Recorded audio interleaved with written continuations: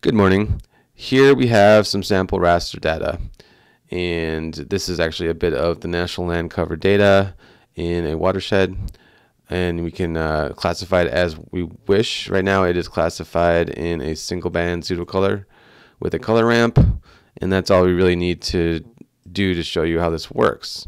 But we're going to talk about the new Raster Attribute Table Plugin, the RAT plugin. And it came out today, and it is really cool, and I think that it will be super useful in our landscape analysis as we go forward. So what we're going to do here is go ahead and install that plugin. Very simple.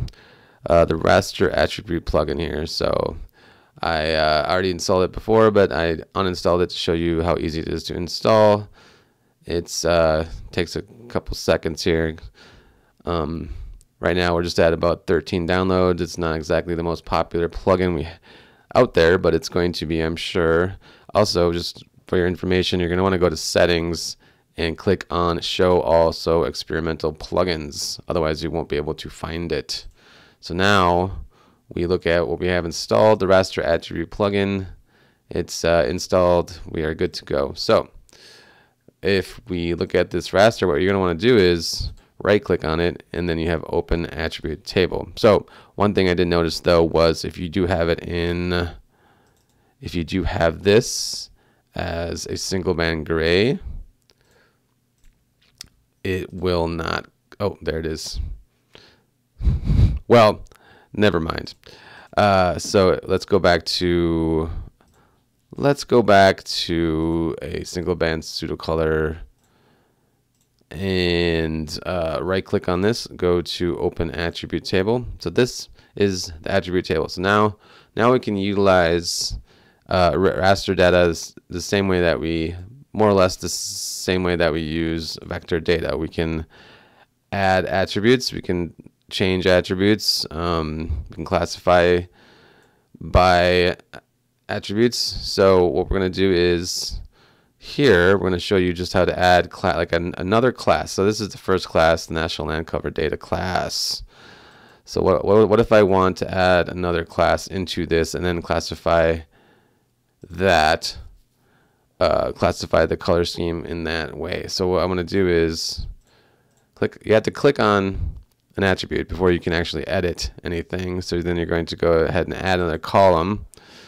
You have a few usage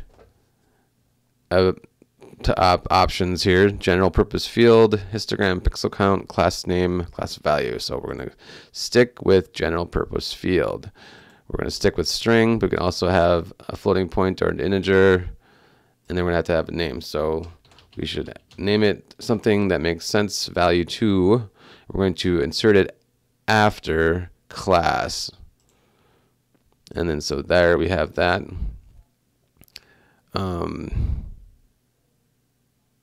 Value 2. So we can classify this now through this here. So if we add like our values, now it's all right, so just adding arbitrary values. And then if we classify that value, classify yes, and changes how that works out. And then another thing to look at here. So now we have so we want to save that and close. So we have a reclassified raster, and we go up here to the plugins, the manage layers. This is a manage layer. We can unmanage it by unmanaging selected layers. But anyway, so now you can see here, if you right click, Open Attribute Table, we have our data here, and we can go ahead and reclassify that in terms of class, and then go back to the way it was. So I hope that was somewhat informative, and you have a lot of fun figuring out ways to use this new plugin that will benefit mankind. Okay, enjoy.